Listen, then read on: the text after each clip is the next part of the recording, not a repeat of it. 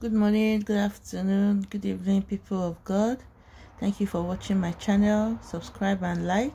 Today's gist is about Pastor Okonkwo and the wife. This is for every single woman, single lady waiting for their partner. You need to watch this and be blessed. Definitely, God answers prayers, and denial is not a crime. And I want you to know that God is always there for you. Just believe in God, have faith in Him, and definitely God is going to show up for you. Watch this clip that I'm going to put for you and stay blessed and be ministered to, and give your life to Christ, be closer to Christ, and God will answer your prayers in Jesus' name. So I kind of gave you a brief about my story yesterday, but I just wanted to share a bit more before I introduce Pastor K this morning. So I was telling you yesterday how I was in a relationship for 5 years. So I just hope that in sharing my story, you'll be able to get something that will help you, especially the single people in the house. So in 1999, I was in my final year, 98-99, I was my final year. And you know how when you're on campus, they give you this mindset that if you are in final year and they've not received you, or you have not received. But you know the funny thing is that people enter into relationships just because of that, but 95% of those relationships don't end in marriage. So final year had reached now. I was waiting to be received. Or to receive. So anyhow, there was this guy, he came to me, he was a medical student. So I was my final year, he came to me and proposed. And then by that time, I had been struggling with PCOS for about 4 or 5 years. I had been diagnosed with PCOS and uterine bleeding. So I was literally the woman with the issue of blood. So I was constantly on drugs so that I would not bleed. So when he proposed to me, and I said, all this love you are saying, just know that doctors have told me I'll not be able to have a child. I have PCOS. No, I told him, doctor said I have PCOS. And for 2 weeks, Oga disappeared though. I'd not seen him again. So I kind of moved on with my life. But he came back after 2 weeks and said, that do I know what PCOS means? I said, yes, now am I not the one dealing with it? Which ones do I know? So he told me, that means you will never be able to have a child. That he had to battle with that. But that the way my faith is, that he seems maybe we can do this. That anyway, if I will still decide to be in a relationship with him, fine. So we started a relationship, 5 years. It was a bit turbulent, but the truth is that I didn't really hear God. I just used my mental calculations that if you have a medical condition and a medical doctor comes to you, you can only be God. So I planned my life. And we're not going to be in Nigeria, we're going to be in the abroad. So every medical, everything I would need would be available to me. Great guy, born again. He was a Christ lover as well. You know, so everything was just perfect. There was no need to pray. You know what I mean? I did pray about it, but I didn't hear God, and I just moved on. Now, let me say this is very important.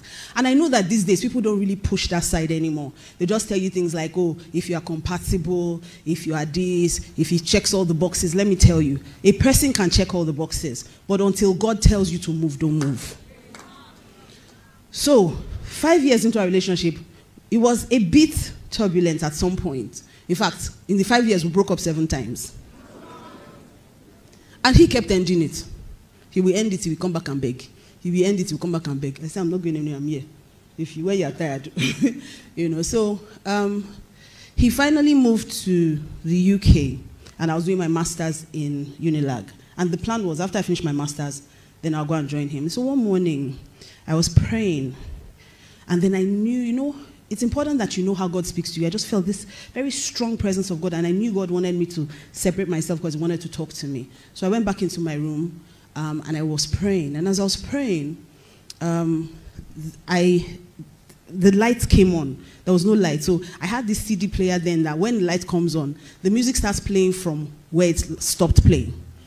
So I had this Donnie McClurkin song playing. And then he started playing, and he was saying, will you trust me? What if I ask you to let go of the very thing that you hold so dear? Me too. I was singing, yes, I will trust you, Lord. I was ad-libbing safe.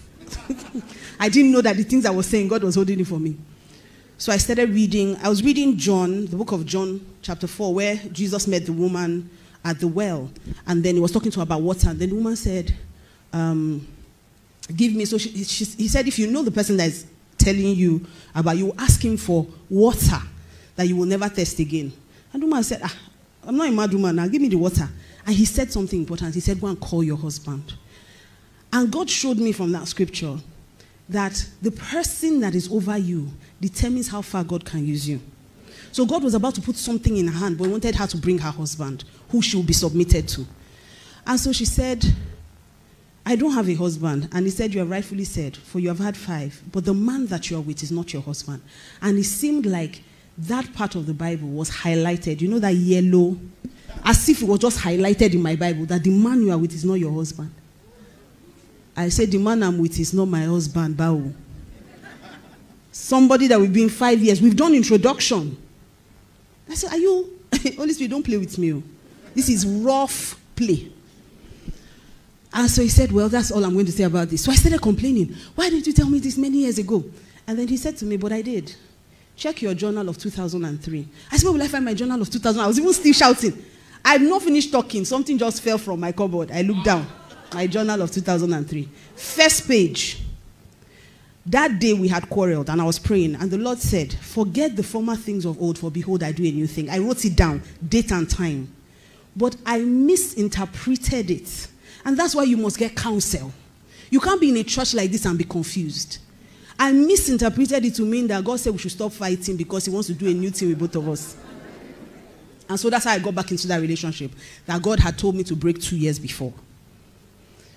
And so I said, well, Lord, the same way you told me he's not my husband is the same way you will tell me who my husband is, because I don't really have the time, sir. Well, I'm not 21 anymore. So we have to do something about this and we have to move quickly. And so God started the journey and the process.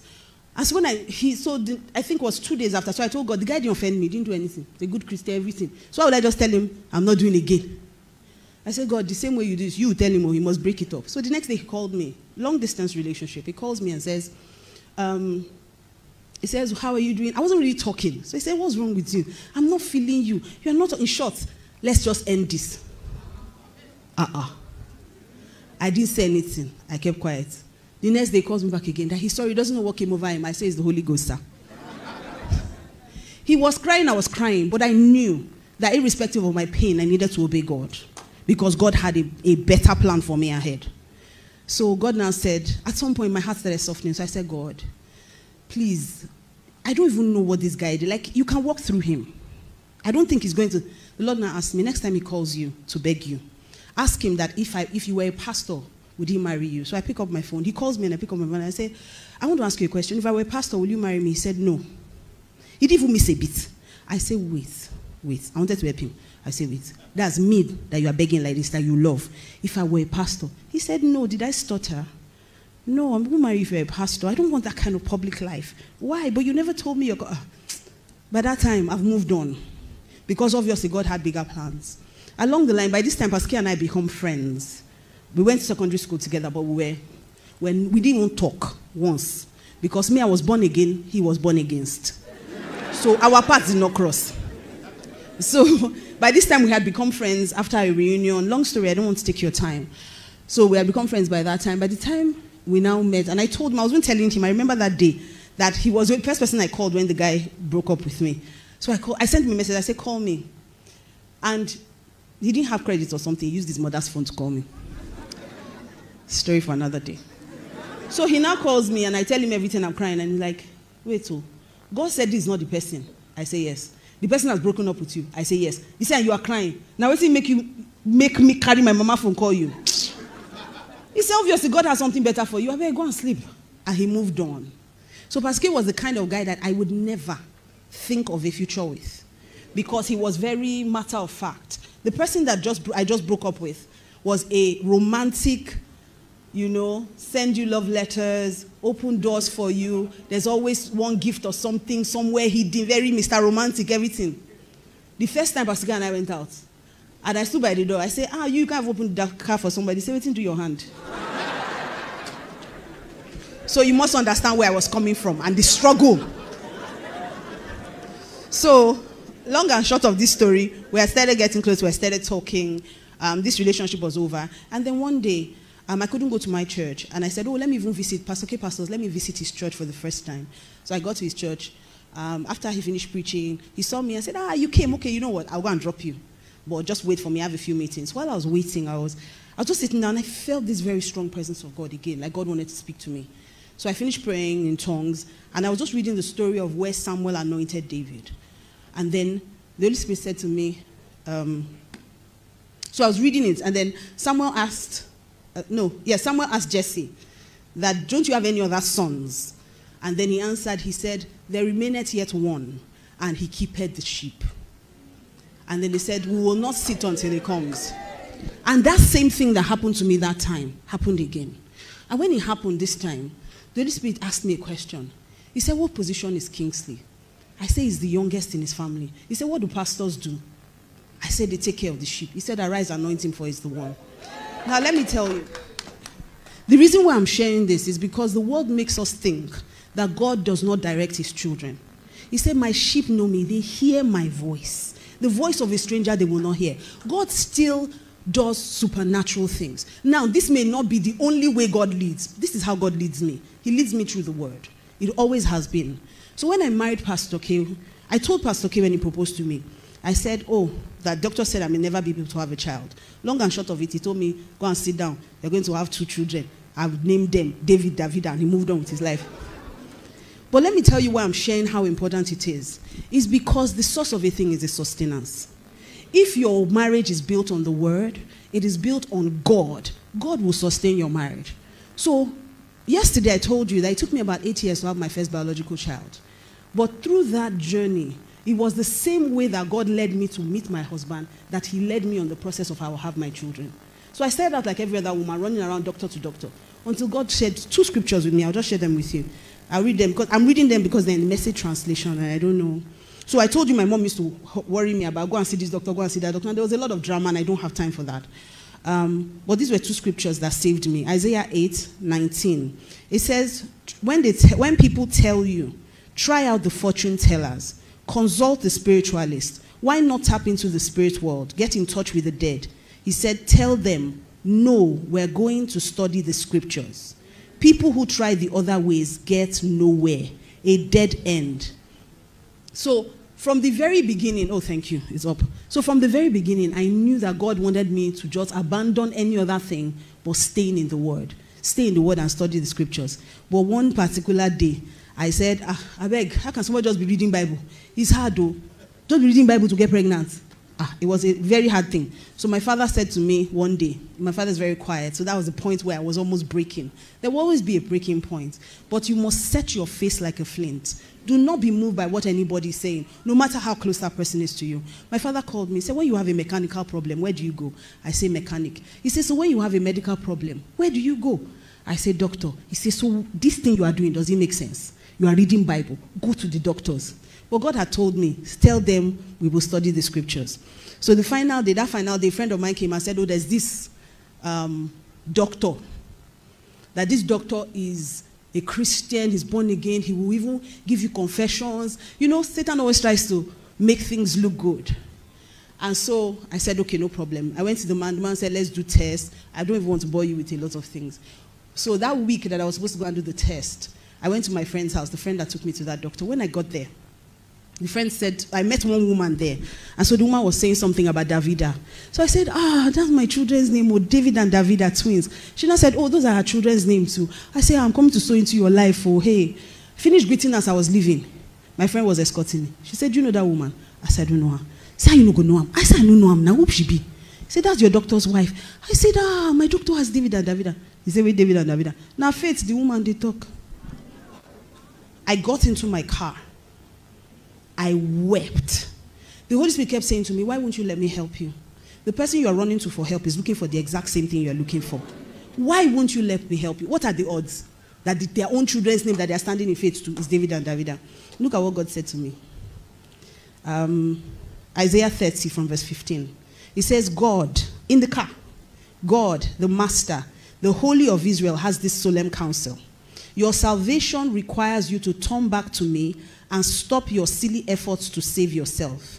Your strength will come from settling down in complete dependence on me, the very thing you've been unwilling to do. And so the same way God spoke to me about who to marry was the same way God delivered me from running around with doctors. Today I have 3 amazing children. Only God could have done it. Without medical intervention. Only God.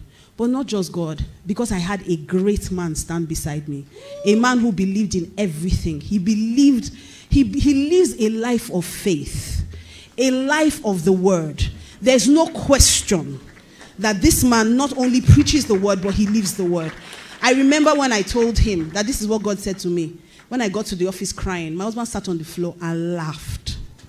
He laughed. Why? Because he said, I know God, Sha. When God is ready. I sat down and I started doing what he was teaching. I started learning to obey God and to live the way he was living. My husband is a man of faith. Anything he's teaching you are things that he has practiced. Things that his ears have heard, his eyes have seen, but his hands have also handled. So this morning, with Jesus' joy, it is my honor and my privilege to bring up my pastor, my friend, my brother, my lover, my king. Please help me welcome Pastor Kingsley Okonkwo. Should I take him back to Lagos?